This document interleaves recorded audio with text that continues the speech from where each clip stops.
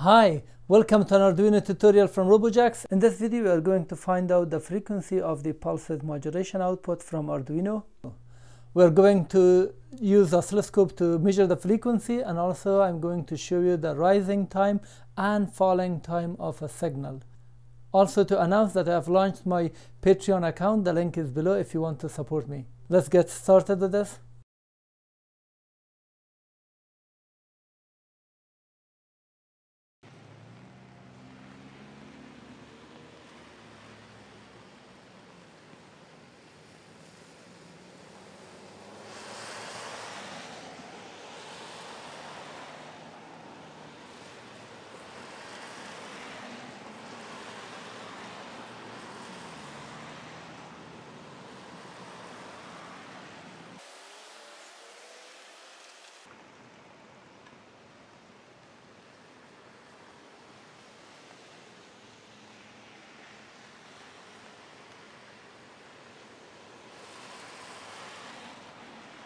I've seen a lot of people are asking about the frequency of pulse width modulation of Arduino.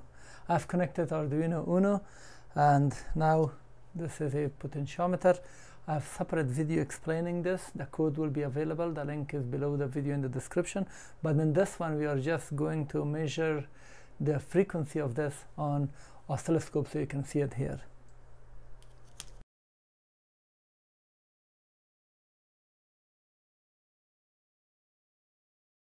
Let me explain the wiring. I've connected this potentiometer with the 3 wires. The right wire, which will go to the maximum, is connected to 5 volts. The left wire is connected to the ground. And the middle wire, which is very important, it must be connected to analog 0 or any analog pin, not to ground or 5 volts. So the middle pin is connected there. And here are these 2 wires are connected to my oscilloscope. One will be connected to the ground of Arduino, and the other one will be connected to different pins as we proceed.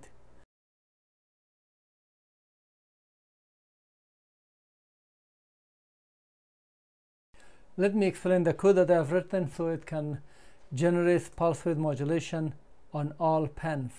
First, I've defined the pins on Arduino Uno that are capable of pulse width modulation. Those are the pin 3, 5, 6, 9, 10, and 11. They are the pins that have tilde beside them: 3, 5, 6, 9, 10, and 11. And this module as well, they just put a different shape, but that is referring to that. So we have defined all the pins. After that, we're just using analog input, so we can input some value from analog pin if we want to, and then inside the setup we are using a for loop that uses all the value of this array. This is array with this value. Instead of writing this 6 times, we are just using this for loop. When I is 0, this I is replaced. When it is 0, it pulls up 3. When it is 1, it pulls up 5, 6, 9. So this is as if we type 3 and output, and then 5 as output, and then 6. So it just eliminates that. Then we initialize the serial monitor with 9600 baud. So if we want to display the value on the serial monitor, it will do it for us. This line is just reading the potentiometer value, and the value is stored here. We call it pot val value, and then the map will convert it. It gets that value, which is from 0 to 1023. It has 1024 steps.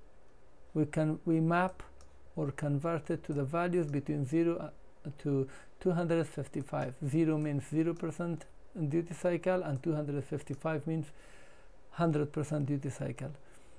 And then we use a for loop again here to output this value to all pins, and that are pulse width modulation, and we print it on the serial monitor as well. And then we wait 5 seconds. The loop will continue doing the same thing.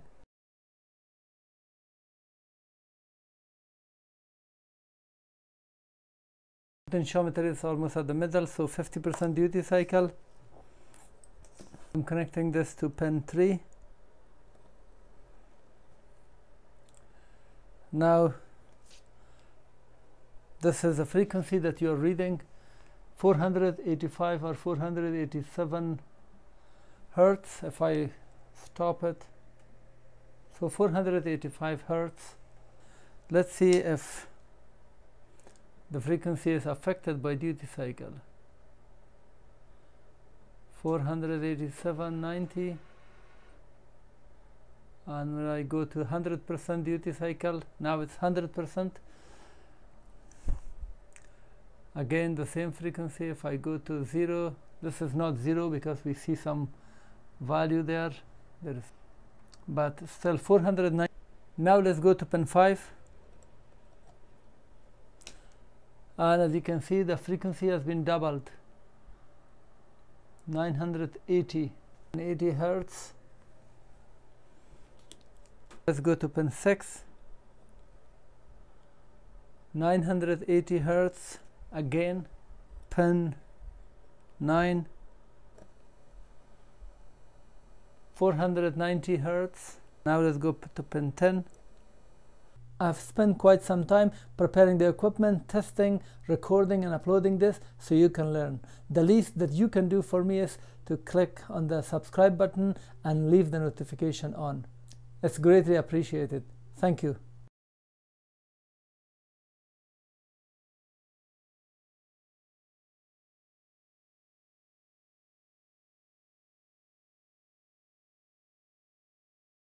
And here is the waveform from pin 3.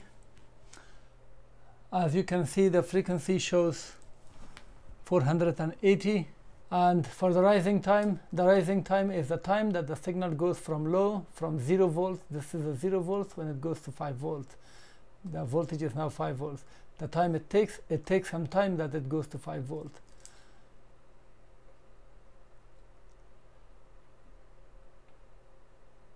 And here, when it goes from here to here, this delta x1 shows 2 microseconds.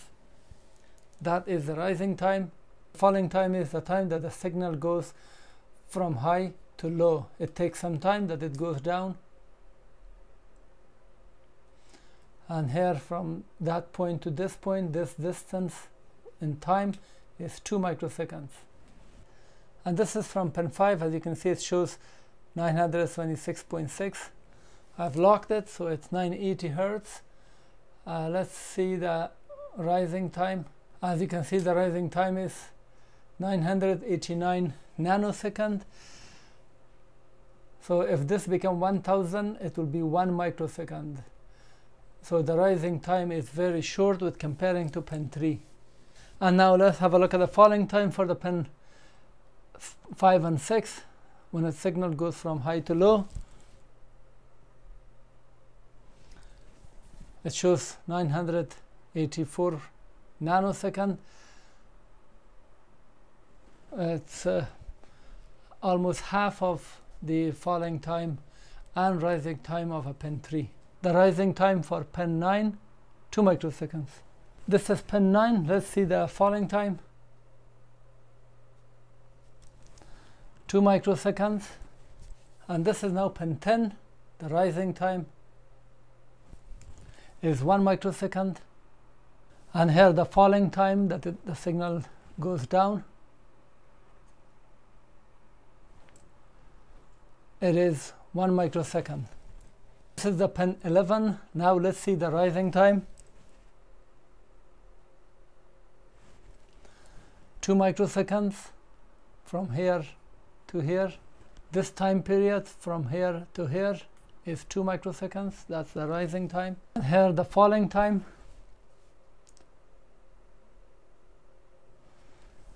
Again 2 microseconds for pin 11. Let's measure the authentic Arduino Uno rising and falling time. This is for the pin 3. Let's check the rising time. 1 microsecond. And this is the pin 3 falling time. The pin 3 falling time.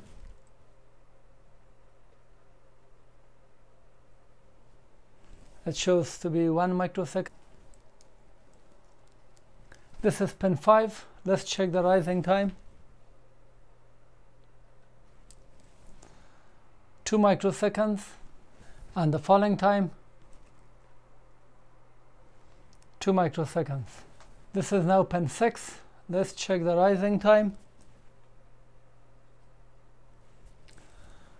4 microseconds, very slow with comparing to pin 5. And falling time, 4 microseconds. This is pin 9. Let's check the rising time. 4 microseconds. And falling time, 4 microseconds. And the falling time for pin 10. This is pin 11. Let's check the rising time.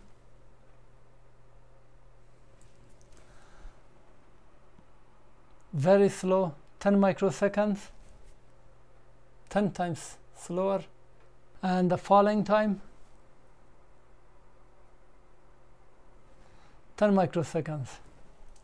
If you want to learn Arduino, whether if you're an electrical engineer, mechanical engineer, mechatronic engineer, or hobbyist or a researcher, I have an Arduino course that is structured from ground up, step by step, with all material, including the library, codes, schematic diagram, all in one place, will help you to learn Arduino very quickly.